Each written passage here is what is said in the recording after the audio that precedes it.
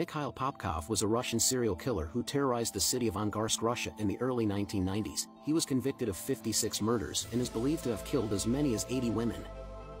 Popkov committed his crimes in a very dark and twisted manner. He often targeted women of low social standing, such as prostitutes and alcoholics, and would lure them while wearing his police uniform and taking them into his police car before killing them. He was known for his brutality and lack of remorse for his victims, as the bodies of horrifically mutilated women were found with injuries so severe where he would force them to disrobe, killed them with tools including knives, axes, baseball bats, and screwdrivers, and would rape their bodies. Popkov was eventually caught and was sentenced to life in prison, where he remains today. He is one of the most notorious serial killers in Russian history.